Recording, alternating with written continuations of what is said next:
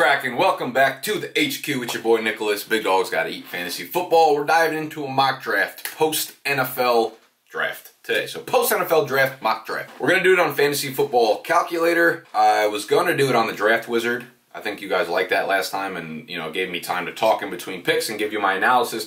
But Fantasy Football Calculator, I saw a full draft of real, actual people, 12 teams. Full PPR. I was picking from the 11th spot, I believe. I'm doing the intro after I actually did the mock draft. So one thing I want to point out is, first of all, give the video a thumbs up if you enjoy it, or if you've enjoyed any of my videos thus far, if they're valuable to you. That's how you let me know that you like the videos, by giving me a thumbs up. What I want you to take away from these mock draft videos, I don't want you to look at my team. You'll look at my team at the end, but that's not what I'm doing these for. I want you to kind of pin down on the analysis I'm giving and my thought process throughout the draft. I think that's what will help you guys out more if you don't necessarily look at the players, but watch the draft going on. Look at where the players are being picked other than my team, right? You'll see other guys going, and if you watch enough of these, you'll start getting a feel for where guys are going in real competitive drafts, like the ones I'm doing. So look at the draft that's going on, just listen to me talking and my analysis on different players and why I would pick a player here instead of here and things like that. That's all I gotta say about this. So we're gonna just dive into it. 12 teams, PPR, post-NFL draft, mock draft with the rookies in there. And I don't wanna do too many mock drafts this early because the rookie ADPs are kind of skewed still. You'll see a lot of guys like, I don't know, Rashad Penny is still going in like the 9th round because these sites take the ADP from the end of last year all the way up until now. So for the last 6 months, their ADPs have been bad. Anyway, let's just do it.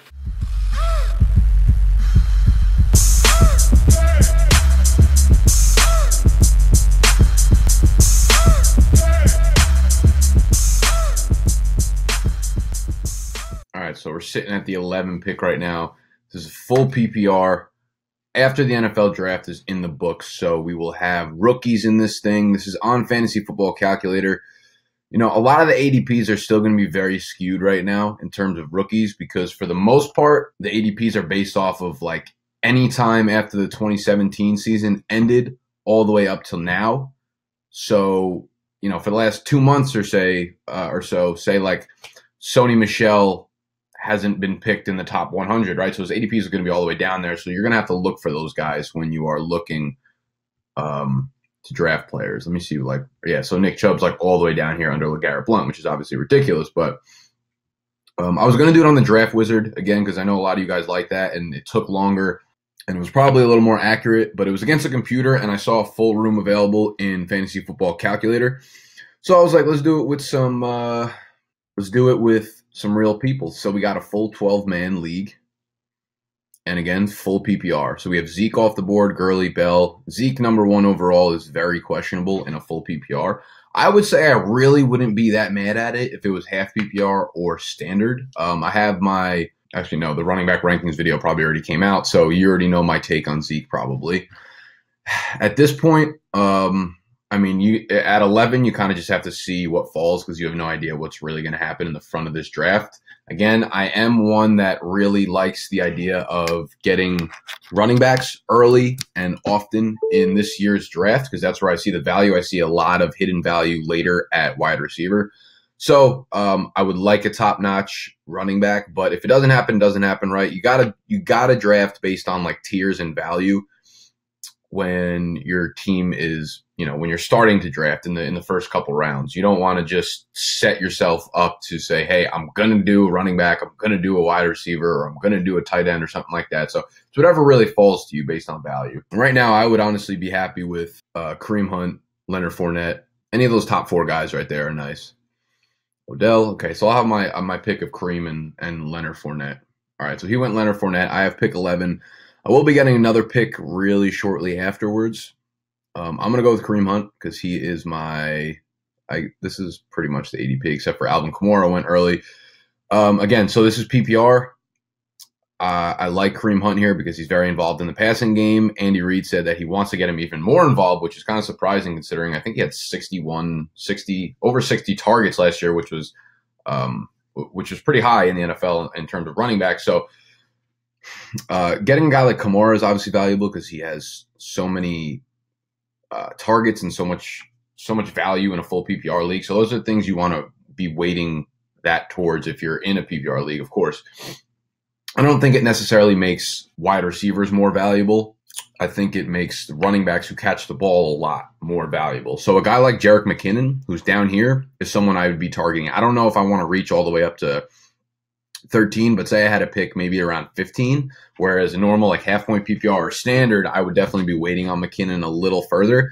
But the fact that he's in Kyle Shanahan's offense now, and you look at what Carlos Hyde did catching, what did he catch, like almost 60 balls last year, and McKinnon's a much, much better pass catcher than Carlos Hyde is. So, McKinnon's a guy I'm looking to target early in PPR leagues.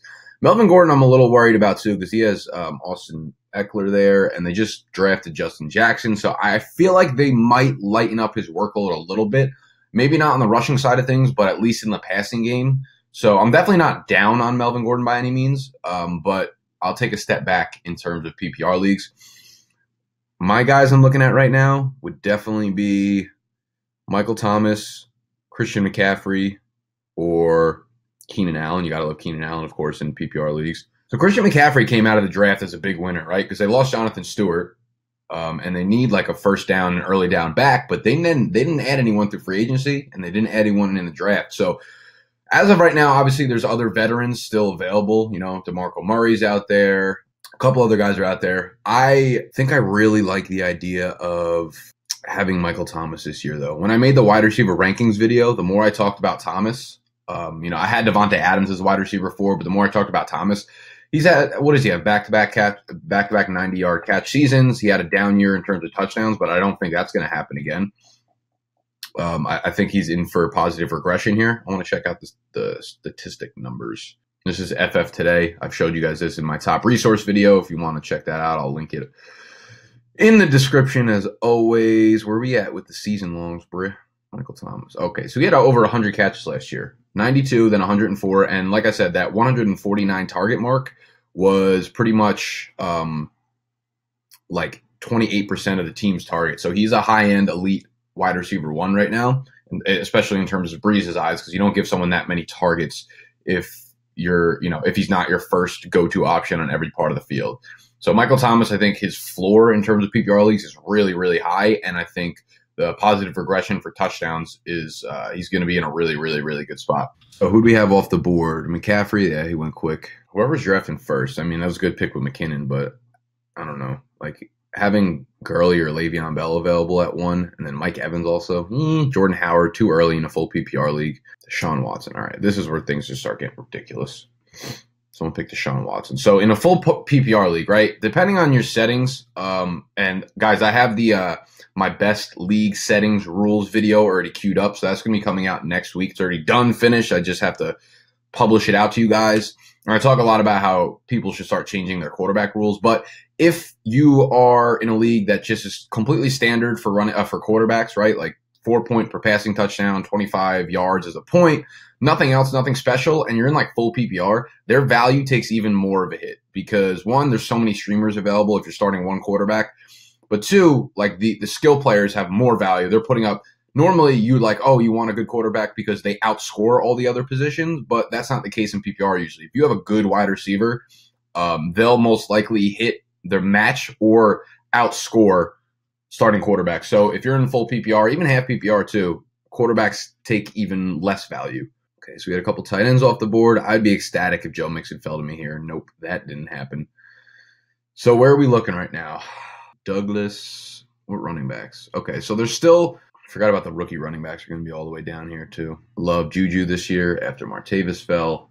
Yeah, so I'm just not looking at tight end until there's good value. I'll be targeting Hunter Henry in pretty much every single draft as long as Antonio Gates retires, which I expect. So I'm still looking at skill players here. Full PPR, I like Doug Baldwin. I think he's going to catch a lot of balls with Paul Richardson and Jimmy Graham gone. I think that raises his touchdown ceiling and his just big playability. You got to love Fitz as well in a PPR league. I wish I shored up a running back. Now is when I kind of regret not taking Michael Thomas because, as you can see, there's still a lot of really good wide receivers for PPR leagues. But now when you hit the running backs, there's a lot of question marks here. So I'm probably going to go with Baldwin here. If I had a little more time, I might actually look at one of the rookie running backs. Fucking motherfucker. They had 1 second on the clock. They took Derrick Henry for me, but I meant to take Doug Baldwin there, so keep that in mind. So yeah, like some of the rookie running backs I really love. I put out the rookie video so you guys can get a better feel for that. But like, I love Darius Geis. He's obviously going to take a little bit of a hit in PPR leagues because Chris Thompson is in Washington. So full PPR, I would probably have Rashad Penny ahead of Geis because, you pick him in the first round and they're already talking about using him as their 3-down featured back. So he's going to get a lot of volume and he's probably going to be using the passing game quite a bit. The other thing I like about these rookie running backs, I love Sony Michel. Man, I really, really love Sony Michel. I just think he is probably, he's behind He might be a better all-around runner than Barkley. Barkley is obviously head over heels a better athlete than everyone in this class in terms of speed, agility, playmaking ability, and things like that. But I think Sony Michel might actually be the number one inside runner and running back. And I think the Patriots actually had the most targets to their running back position in the entire NFL last year. So even if you think, Burkhead and James White might combine for 100, I think they had 150. So if Sony Michel can finish the year with 35 targets and 35 receptions, which is really not that much to ask for a Patriots first-round running back, I'm going to go with Michel here because I hyped him up. I feel like I got to take him. So also pretend that's Doug Baldwin there. But, let's look at this. Let's look at Sharp Stats because I've talked about this on my site before. This is a website, Sharp Football Stats, where this guy compiled every possible statistic you could look for, which is out of control. I don't really know how he does it, but target rate by position. I want to see the Patriots throwing to their running backs. I want to see what's the most likely scenario for Sony Michel because obviously he's going to be their early down back. I see him getting 200 carries, if not more. I know it's easy to be maybe not, but guys, remember how involved LeGarrette Blount was 2 years ago? If they have a LeGarrette Blount, and Sony Michel is so much of a better runner than LeGarrette Blount was. Look at this target rate. 27% of their passes went to running backs. That's a lot of passes, guys. The only team that had more than them was the Saints, or actually a few other teams did, but the league average was 21. New England threw to their running backs 27% of the time. I'm going to look at 2016 too, because they give that available. Jamon Lee. I also want to look at how many plays that is, I guess, overall. So New England, 24%, again, one of the highest in the league, 18%. So if they threw to their running backs on 27% of their plays last year, New England had 767 passes. What does that equate out to? 27%. I don't even know if you guys are seeing all this. What was it? 727%? What? Is that right? That doesn't make sense. There's no way they passed the ball 700. I feel like that's got to be wrong, right? Let me check that right quick, boys. This is out of control. Yeah, 587. I was going to say, where are they getting that number from? 587 times, so 100, almost 160 targets to their running backs. So you can have guys like Burkhead, and this is awesome for Burkhead too, because as much as people are shitting on Burkhead and even James White, there are so many targets to go around for the running back position there, guys. I know Julian Edelman is back, but Brandon Cooks is gone. So in terms of targets, it's almost a wash between those two. So boom, give James White, give Rex Burkhead 100 targets, 110 targets between those two, and Michel could still end up with 40 to 50 targets. And if he is the athlete that I think he is, he'll catch a high percentage of those balls and he'll turn those into good yards. So the fact that his touchdown floor is so high, as well as his touchdown ceiling, and his rushing yard total, I don't know. I just think he's in a great spot to really do work this year. And I love Sony Michel as a 4th-round pick. So who else do we have off the board? Fitz went right after me. Alex Collins is a guy that I like. He was definitely a winner in the draft, considering they did not touch the position whatsoever. But at the same time, he's not a great pass catcher. They didn't use him much, and Kenneth Dixon is probably a better athlete in terms of being a pass catcher there. So I'm a little scared about that. Jay Ajayi, another winner in the draft probably. Corey Clement, man. I told you, he's one of my big sleepers this year. Corey Clement. He'll be the goal line back there. He's going to get a lot of passing work. So Corey Clement's the guy I'm targeting late in the draft in almost every PPR league. All right, so that's a horrible pick, Jimmy Graham, as a 4th tight end in a PPR league. That's just the worst thing I've ever seen. I like Deion Lewis a lot in PPR leagues because they're gonna split work there, man. Derrick Henry, he's not on my team. Get him off my team. I'm pissed he was drafted. You know what? I wouldn't have even been mad if they auto drafted someone on my team, but the fact that they gave me Derrick Henry really makes me angry. Okay, so Carlos Hyde, yeah, I just think those are bad picks, all of them. Running backs, speaking of Burkhead like that, Cohen, Chris Thompson. I think the 5th round's a little early for these guys who only specialize in PPR leagues because, they'll have their games where they're kind of like boom or bust. So if Rashad Penny, I'm not going to take Rashad Penny right now because I feel like that would be cheating the system because he's going to be realistically going in like the third round by the time real drafts come. So for y'all's sake, for my sake, I ain't going to play the game. Same thing with, this is when I would start targeting Ronald Jones, but I'm going to look at wide receivers. I really like Julian Edelman in PPR leagues this year. So I'm going to go with Julian Edelman probably. Tell me I got my pick in. Yeah! And have to disappoint you. So I took, oh, wow. Okay, so he must be on auto draft. They took Greg Olsen, Corey Davis. I think I'm just going to straight up go with Hunter Henry here. I guess I'll talk about him for a second. So, like I said, I think I'm going to try to own Hunter Henry in basically every single one of my leagues this year. Every single one of them, right? He has so much breakout potential to finish as the top 2 or 3 tight end this year. With Antonio Gates still not re-signed. I'm not sure what's going on there. But clearly they don't really want to re-sign him. The offense should be a good offense, a really good offense. They have great defense now, and I think that's going to equate into a lot of good field position battles for them, which means a lot of goal line, a lot of end zone targets. Antonio Gates really didn't play much last year. He was a shell of himself. He was still the second most targeted tight end inside the 10-yard line. So give a lot of those to Hunter Henry, man, and I feel like he's really on the verge of a breakout. So I'm usually one of the guys that's like I'm getting Gronk in round 2, or I'm waiting till like round 12 and trying to hit on a sleeper. But Hunter Henry's a guy I love mid-round, especially in PPR because he's going to get a ton of targets and a ton of looks. Quarterback, I'm just going to keep waiting on. Running backs, wide receivers. Let's see. I wanted to talk about Ronald Jones a little bit. Now I kind of went off on him in my rookie video. And I got some pushback, that maybe I was a little bit too much on him and maybe, and again, the thing is, he does look very talented on tape in terms of like being an athlete, a really good, like one plant running back. I would say, Peyton Barber is there and Charles Sims is there. Now, I'm not worried about Peyton Barber eating into his workload. He's more of just a change of pace guy because, they did use him heavily last year and they had no problem giving him 20 touches a game, but he's nowhere near the talent Ronald Jones is. I think people need to kind of watch out for Charles Sims as well.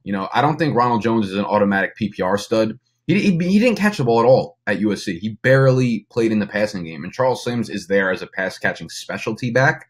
So if you're going to be really high on Ronald Jones, then you're doing it strictly from a volume standpoint, in my opinion.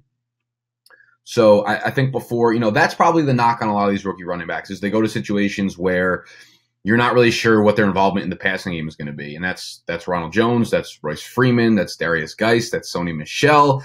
Thing is, nowadays, almost every NFL team has 2 backs that they use. You're rarely going to get a guy that does all 3 downs and plays all 3 downs consistently, which is why I want to get a few of those guys in the top half of my draft because, when you look at running backs now, there are still good ones left because the rookies are there. But if you take the rookies out of what we have here, Marshawn Lynch, Jamal Williams, Marlon Mack was a huge winner of the draft, obviously, too. But you know what I'm saying. But you look at wide receivers, like Hogan's got a ton of upside.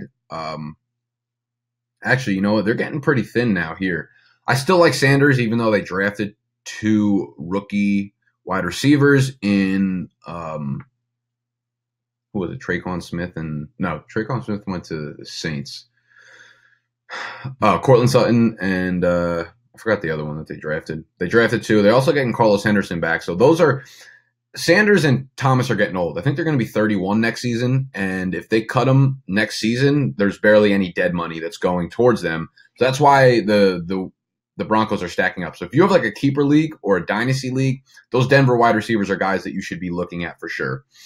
And now we're seeing a run of quarterbacks. I'm still waiting on quarterbacks because, listen, man, you could just grab Pat Mahomes and Jameis Winston or something like that. Pat Mahomes and Matt Ryan, and you should be fine between one of them in a full PPR league. So, right now, what do we have? We have Kareem Hunt, Sony Michel as our 2 running backs, Michael Thomas, Julian Edelman, and I had Doug Baldwin there, so we'll pretend he's still there. Now I'm probably looking at still just skill players, nothing crazy. We have our tight end position filled in. Let me take a look around. I've just been talking and not even really been looking at anything. I like the value at running back. I like Marlon Mack's upside here a lot, so I'm going to go with Marlon Mack in the 7th because they did not draft anyone. They did not take anyone in free agency. Again, I'll talk about this after I make my Zam pick. Okay, I'll take Rojo here. This is about the time. Rojo. So Marlon Mack, yeah, the Colts didn't add anyone through free agency, or actually they added Naheem Hines later in the draft, who's a really good athlete, a really good pass catcher. So I wouldn't be surprised if he played on a lot of third downs. But if Mack's going to be the early down guy, I mean, it all really depends on Andrew Luck too. Still, I don't even think he's thrown the damn football yet, but a lot of it depends on Andrew Luck. If Andrew Luck is back healthy and they don't sign C.J. Anderson or DeMarco Murray, or even like Adrian Peterson, I think is a free agent too. Then he's set up to have at least a big workload, even if you don't think he's a good back. I know there's like all the stats that are thrown around is how he's like a boomer bust guy, right? And I said the same thing. He either runs for like 25 yards or he gets stopped at the line of scrimmage. And, that is what we see a lot from him. But if you're going to give him volume, he's going to bust out a few runs a game. So I'm cool with Mack in the 7th round. There's not really much downside there. Once at least we know what the roster is looking like. Ronald Jones late.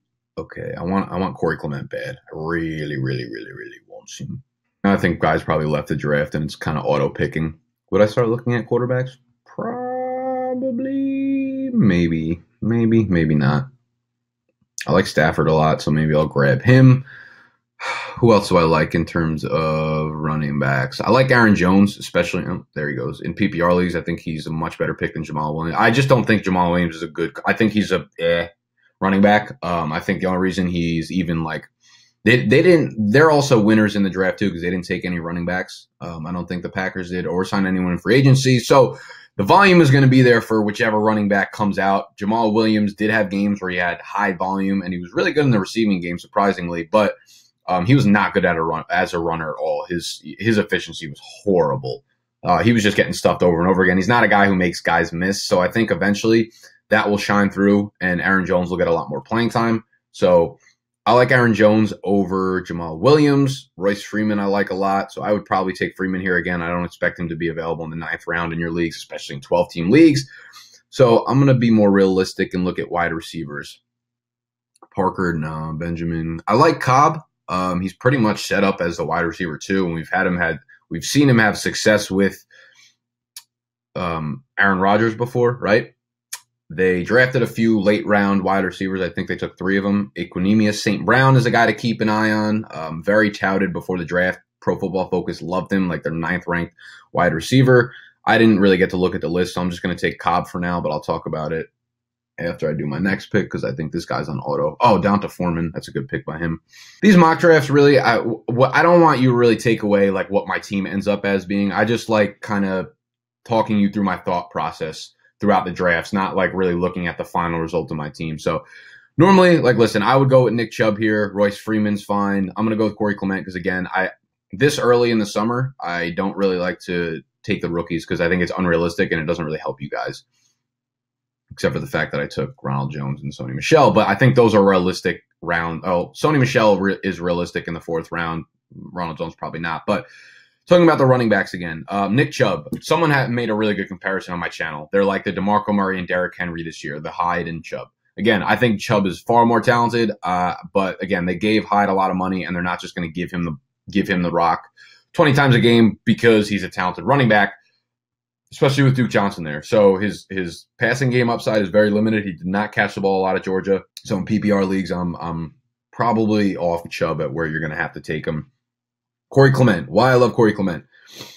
He is the clear number 2 there behind Jay Ajayi, who needs to stay healthy, first of all, with that whole knee thing, even though I don't really want to hold that against him because he hasn't really missed any games. But Clement emerged as the passing down back there. I hate that they re-signed Sproles. I don't know why they needed to do that. He's coming off an injury, so that's a lesson I learned from last year. I was really high on Danny Woodhead. And I think the reason I was wrong on Danny Woodhead is I assumed he'd be back and healthy from the ACL tear. What happens is like the injuries when you're older are harder to recover from. It's not so much like you're more likely to get injured when you're older, but when you have a serious injury, it's a lot harder for your body to recover from and come back as like the same player. So I'm not really like sold on Sproles being huge into this offense because he is old now. I think he's like 36 or something. So Clement's the handcuff in terms of a running back, and he emerged as a pass catcher. I think he caught 4 balls for about 100 yards in the Super Bowl. And he's big too. He's built he's like 5'11", 225. So he's built like a feature back too. If he can get a good rushing workload along with third down work, he's the goal line back there too. There's so much upside with Clement. I really like him as a late round pick. Ooh, Georgie Kittle's off the board. Georgie Kittle's the guy that if I don't get Hunter Henry, I'm pretty much assuring myself to grab George Kittle at one point. Quarterbacks are making a run, so I'm probably going to grab one here. So here's the thing, right? Like I waited all the way. It's the 11th round of a 12-team league, and I can have my choice of Matt Ryan, Pat Mahomes, Jameis Winston, Tyrod Taylor even. So, there's plenty of players to draft that I'd feel comfortable with in a PPR league being my quarterback. I'm going to go with Matt Ryan. Maybe it's biased, but what is he? What's he off the board? 1, 2, 3, 4, 5, 6, 7, 8, 9, 10, 11, 12, 13, 14. So he's the 14th quarterback off the board. I haven't even looked at the makeup of my team. So I have a lot of running backs. 1, 2, 3, 4, 5. 3 wide receivers. I probably need some wide receiver depth here. What do we got going on in Dallas? Okay, so Allen Hurns is kind of the wide receiver 1 there, even though they did take Gallup, in the 3rd round, who I do like, but I think they're both probably guaranteed a lot of targets. So I like Allen Hurns here just based off volume. I think he's a good player too. He's still like 26 years old. He had 2 awesome seasons in Jacksonville when he was younger. So he's proven that he could do it before. Put him in the situation where Dez is gone, Jason Witten is gone. There are so many targets up for grab in that Dallas offense. So I'm cool with Allen Hurns or Michael Gallup, this late in the draft. The upside isn't necessarily there because his offense is probably not going to be that good. And Dak kind of took a step back last year, and they're just not ultra talented players. But in terms of volume, they're pretty safe, like wide receiver 3, 4s, and PPR. And that's where I'm getting them. Matt Ryan. So he had, as good as he was 2 years ago, he was equally as bad last year in terms of touchdown percentage. So his average, he blew his average out of the water in 2016, and then he went way under 2017. If he can get back to his norm, which he had like the 8 years prior to that, he's going to be a fine fantasy quarterback again. Second year in Steve Sarkisian's offense, I don't hate Matt Ryan as the 15th quarterback off the board. A lot of quarterbacks going now. I'll probably grab a second one here again just to shore up that spot. Who do we like? I like Tyrod, man. I really do. Think about what Tyrod did in Buffalo despite having like almost no weapons ever. I would love Lamar Jackson, but he's not going to be a starter in 2018. I also like Eli a lot. When you look at the splits, Eli with and without Odell Beckham, man, they are pretty staggering. I'm actually going to show them to you. He's played way better with Odell, and now he has like a really good safety valve in Saquon Barkley. So Eli is a guy that I think people might be sleeping on, even if you don't think he's talented, which is, he's not talented really anymore. He is a guy that, my man's Anthony Miller is still there. We out here. Yep. He's a guy that can put up some good weeks for you, I bet, in fantasy when he has good matchups. Let me go Eli Manning. Eli Man thing. When did Odell come into the league? He came into the league in 2014, right? I think. So in split versus out of split. Look at Eli's numbers, man. 5.5 or 6 fantasy points more per game. More completions, obviously. Less interceptions. Like 0.6 more touchdowns. Yards per attempt is up. Passing yards is almost 50 yards more per game. So, he's been bad. But he also hasn't had a lot of weapons to work with, man. Oh shit, we went to my pick again. All right, so now it's just kind of everyone's just like skipping through their picks. So I'm kind of gonna get through this quickly, and then just and then we could talk about the picks afterwards. How's Chris? That's the wrong Chris Thompson. Don't make that mistake, fellers. There's no one left at running back. Kirk. Christian Kirky. I think that is it for this. So, number 11, this is my team. And remember that I took Doug Baldwin instead of Derrick Henry here. So here's the thing. Eli has not had a lot of weapons to work with either. And when he has Odell, he's really good. Last year he didn't have Odell for a large portion. Now he's going to have Odell. Now he's going to have an improved offensive line, adding Solder and Will Hernandez. He's going to have Evan Ingram. He's going to have Saquon Barkley out of the backfield. I think people underestimate how important having like a safety valve like a Saquon Barkley or someone who's really good in the passing game with them back there. So I think Eli is actually a pretty good late round quarterback pick. So the rest of my team, I had a question that someone left on my channel the other day, a comment saying, how many rookies are you comfortable having on your roster? And I do not look at rookies that way whatsoever, and you shouldn't either. Rookies are just another player. It's all about value picks, right? If someone lets Saquon Barkley drop to you in the second round, Sony Michel into the 5th, Ronald Jones into the 9th, Royce Freeman into the 10th, Anthony Miller into the 14th, like, I'm happy with all those guys on my team. I don't care if they're rookies. I care that where I got them in the draft is a really good spot and good value for me. So my starting running backs are Kareem Hunt, Sony Michel. I like Michel as an RB2, and I think there's plenty of upside between Mack, Ronald Jones, Corey Clement there. I think at least one of them will be really good this year, right? If not for Marlon Mack's got pretty much a volume stamp. Mack and Ronald Jones both have a volume upside, or volume floor, I should say, a volume floor, right? But they both also have upside as the RB1 in their offense. Corey Clement's the RB2. So he has a lower floor, but a really high ceiling if something were to happen to J.J. So it's not like you need to throw them into your lineup right away because, again, I have Michael Thomas, I have Doug Baldwin, I have Julian Edelman, Randall Cobb, Allen Hurns, Anthony Miller, all really good PPR plays. You got to remember this is full PPR. And Christian Kirk is a guy I want to touch on for a second. Really talented slot receiver. The Cardinals pick him. He's a good guy for keeper leagues, a good guy for dynasty leagues because he kills it in the slot. He's a super aggressive guy, like a Jarvis Landry almost. Fitz is obviously going to be on his last year. This is going to be his last year in Arizona. So Kirk is going to take over that role in the slot next year, but they have almost no one there, right? They lost Jerron Brown. They lost, not J.J. Nelson. They lost John Brown as well. So they desperately needed wide receivers there. They did bring in Bryce Butler, but I mean, I still don't really understand where the Bryce Butler hype like even came from or came. I don't know. I don't know where it came from, why it's warranted considering just think of it this way. Like Dallas had Bryce Butler on their roster, got rid of Dez Bryant, used a 3rd round pick on a wide receiver, signed Allen Hurns, and had no interest in keeping Bryce Butler. Like they were so desperate at wide receiver, yet they didn't want to keep Bryce Butler. That should tell you something about Bryce Butler. So maybe you've seen him make a play or two in the game, but the fact that the Cowboys wanted nothing to do with him despite being so desperate at the position should tell you that maybe he's not as good as you think he is. So don't get hyped up on Bryce Butler. I like Christian Kirk. I think he is like I got him in the 15th round, but he's a great keeper league pick in the late rounds. Like in my money league, we can keep anyone from 8th round or later. If I can get Kirk in like the 13th round or like the 11th round or something, I think that's a really good pick because next year he's going to come in with Josh Rosen. I love when two guys come into the league together and they build that trust and over time, like they become like a really good tandem together. And that happens a lot with quarterbacks and slot receivers. So I like Kirk with Rosen next year because Fitz will be gone and a ton of targets will be open. So Kirk's not someone I necessarily think is going to make a big impact this year, but overall, that's the squad. If you have any questions or if you would do anything differently, let me know. Leave a comment down below. Please thumbs up the video if you enjoyed. Subscribe to the channel if you're new. We'll be doing videos like this all off season.